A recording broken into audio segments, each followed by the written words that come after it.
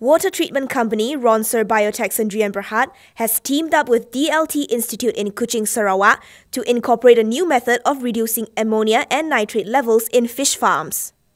The new innovation, known as the Mass Biosystem or MBS for short, comes in the form of biological pellets carrying bacteria that is responsible for eliminating ammonia via nitrifying process.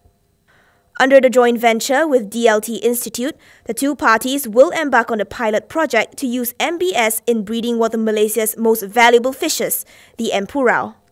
According to Ronser's chairman, Wu Min Fong, MBS can be easily installed or added onto existing water treatment systems.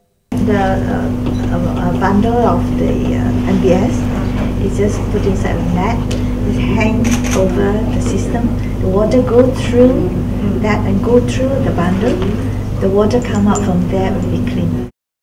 Currently at its developmental stage, MBS is manufactured in China while the raw material is sourced from Japan.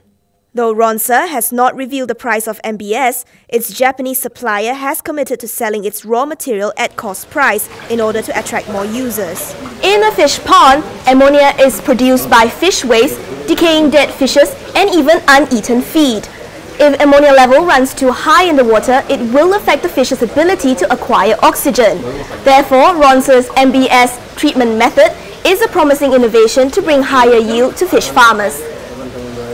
Besides producing healthier fishes, breeders can also benefit from reduced frequency of changing filters, saving from lesser water consumption and maintenance costs.